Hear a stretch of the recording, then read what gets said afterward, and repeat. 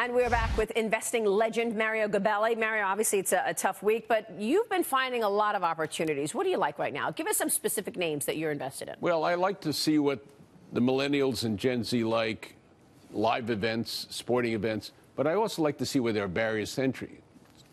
On March 29th of this year, you're going to have 30 baseball teams open at one time.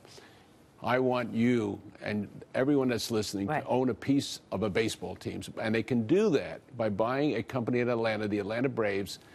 And its symbol is BATRA, about 60 million shares, Maria. The stock closed around 22.3. So you're talking about $1.5 billion. They've got a SunTrust stadium that they own. They have a real estate facilities, and they have the Atlanta Braves. And over the next 3 or 4 years, it's going to improve dramatically. All right, Madison Square Garden, MSG. NASDAQ traded stock. You like it? Well, the stock is selling around $24 million. So when I step back, Maria, and I think of the hot spots in the world other than Montreal, I also think of, Nashville, and I think about Reno, and I think about the Hudson Yards.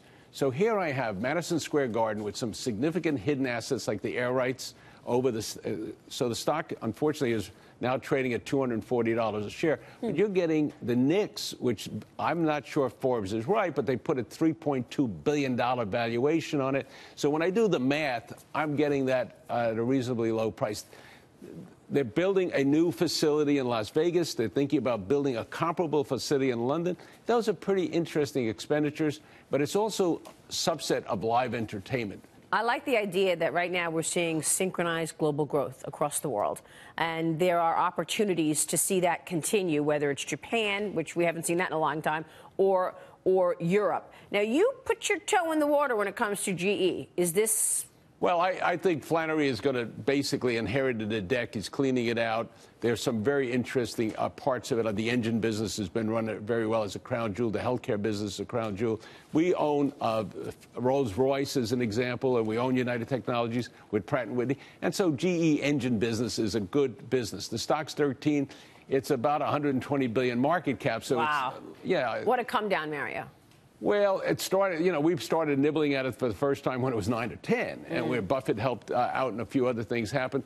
And so they'll skinny it down. They'll go through the problems. They're putting up a lot of money in a pension plan that's going to be out of the way next year. Cash into the pension's over. Yeah. So there are a lot of pluses, and I think 2 years from now it'll sell a lot higher. Short term, it's a lot of background noise. Hard to tell. They're obviously going to do some asset sales. In terms of M&A, is this one area that you're expecting to pick up in 2018, generally speaking, mergers and acquisitions? Because now companies have a lot more cash on the balance sheet thanks to the tax plan. Are they going to use some of that money to acquire? Well, there's deals in the pipeline, obviously, in your own industry, in the media and entertainment world. Obviously, there's a company, Time something. That AT&T Time Warner. Yeah, well, Do you think that deal goes through? I have a 80% probability that it goes through. The stock is 95. I think you got 10 down because the ARBs will sell it off, and you're only making 10 up. So the expected probability is the stock is fairly priced given the dynamics. I think the Disney Fox deal goes through.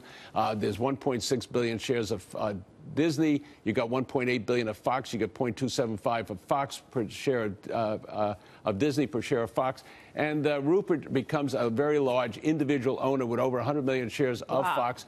And you have all the mindless investors, the passive? Well, the mindless investors, the ETFs, they will own about 500 million shares. They don't know what they're doing. And so somebody has to give them light after Iger retires. So it will be interesting to watch how that plays out. Where else are you expecting consolidation? Any other industries well, that you obviously, think are poised? I think Viacom and CBS are a natural. I think they'll put that together. There's going to be $20 billion of debt, but they're going to have about $8 billion of EBITDA. And more importantly, they will have only about $300 or $400 million of CapEx. So huge cash generated. Wow. The question is, how do they do it, and what's the terms of trade? Mario, it's great to see you. Always a privilege. Thank you so much, Mario Gabelli. Thank you for joining us.